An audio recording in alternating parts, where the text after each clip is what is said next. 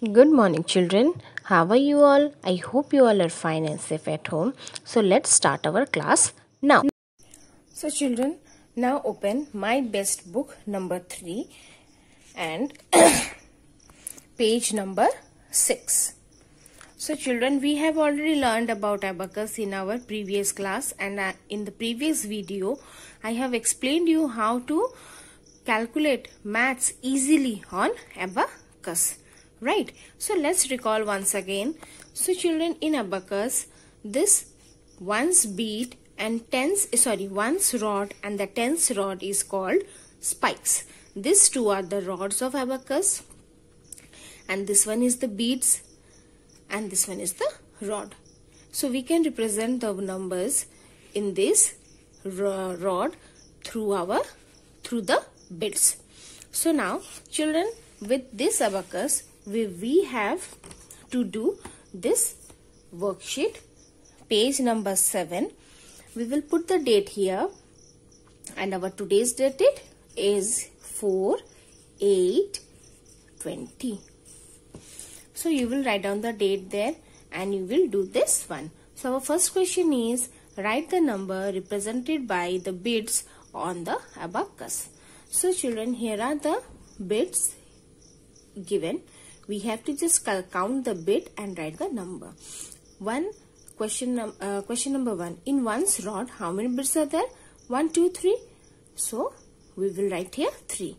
And in tens rod, how many bits are there? Only 1. So similarly, I have written here 1. Next question. One's rod, how many bits are there? 1, 2, 3, 4, 5, 6. And in tens rod, how many bits? Only 1. Next, in one's rod, how many bits are there? 1, 2, 3, 4, 5, 6. So only 6 I have written. And in tens rod, how many bits? No bits. So only 6 we will write here. So in next question, in one's rod, how many bits are there? No bits. We will write here 0. But in tens rod, how many bits are there? 1, 2. That means 2, 0, 20. Similarly, you have to do all the numbers. Right? Next one. Next question. Look at the number and draw those many beads on the abacus. So here are the number given. You have to just draw the beads. So our number is 9.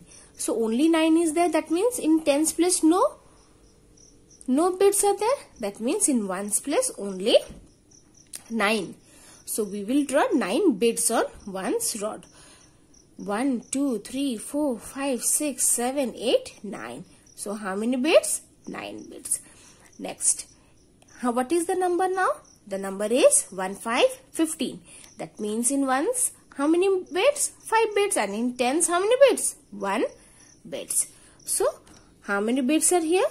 1, 2, 3, 4, 5. So in ones bit, how many? 5. And in tens, only 1. So similarly, I have done all the questions and you will have to do it in your book. But as we are having our exam tomorrow, so no need to do it now. Keep it with you. After the exams gets over, you will do this worksheet in your book. Once again, which book? My best book number 3. Okay, so till then, best of luck for your tomorrow's exam, because from tomorrow your exam is going to start. You will have to appear your exam in your maths test, in your test copies. Okay, and after the exams gets over, you will do this one. Which book? My best book number 3. Right. So best of luck once again, and till then, thank you. Bye bye.